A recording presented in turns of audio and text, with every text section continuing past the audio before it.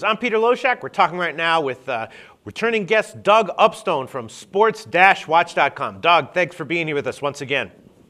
Hey, Peter, it's great to be back once again. And also, I want to turn the tables around and give you some props for a change. A certain SBRForum videos host I know is 5-0 in his best bet run in the Vegas Wise Guy contest, I happen to notice. Yeah. Here, Mr. Loshak. For those who don't know, tell us what that contest is all about and what that publication is that it appears in.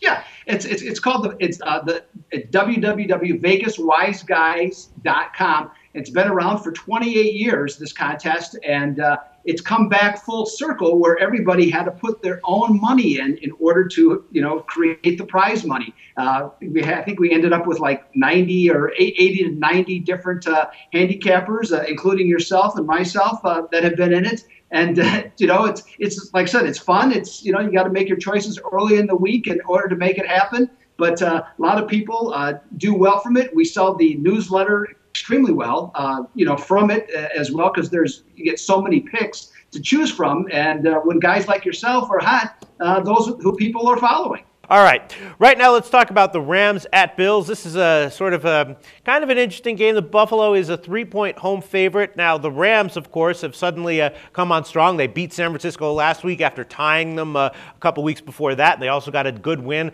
going into Arizona, but then they got a bad home loss to the Jets. The Bills, though, they have a great two-headed running game that really sort of came to the forefront in their last game. So they do that again. They're going to be pretty potent on offense. But the Rams D did play very well in their last game, holding down Kaepernick and the Niners. So I'm not sure what I would take here. I'm probably going to pass overall. What do you like here, Doug? Yeah, well, the Rams, like you mentioned, they've won 2 in a row, and they're actually trying to get back to 500 with their game in Buffalo. Now, St. Louis is actually now 4-0-1 straight up in the NFC West, but really has a great deal of work to do outside the division where they're just 1-6. Now, the Rams' offense, frankly, is rather pedestrian, and Sam Bradford he does have a rather ordinary cast to work with.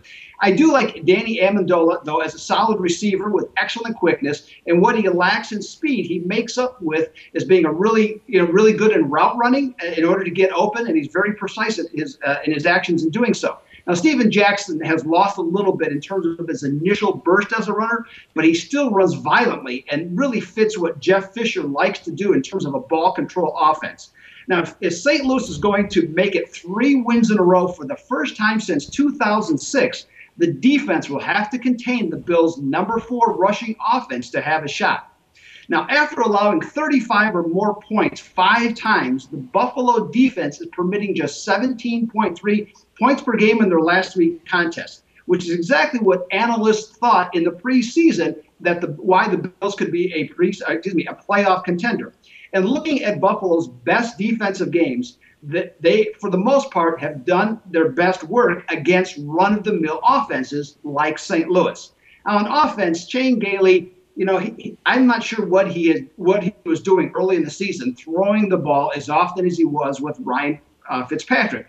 Fitzpatrick might be a Harvard graduate, but he sure makes a lot of silly and dumb mistakes in throwing the ball. And so since they've converted to more of a rushing attack with Fred Jackson and home run hitter C.J. Wilson, the team has played a great deal better. And here's a fact about the Bills. When they rush 28 or more times in a game, they're 5-1 and 6-0 against the spread. Now, in looking at this contest, St. Louis could be flat after their overtime win against Frisco. And history tells us the Rams are 1-9 against the spread after playing the 49ers. Buffalo seems to have found their way a little bit, especially since their bye week, and because they're playing better defense and rushing the ball with more regularity. With Buffalo 12-2 against the spread against teams under 500 when favored by 6 points or less, I'm calling for a Bulls stampede and a double-digit winner. Yeah, great analysis, Doug. Great points. I think I am leaning that way, too, although I'm not sure if I'm going to bet it. Thanks so much, Doug.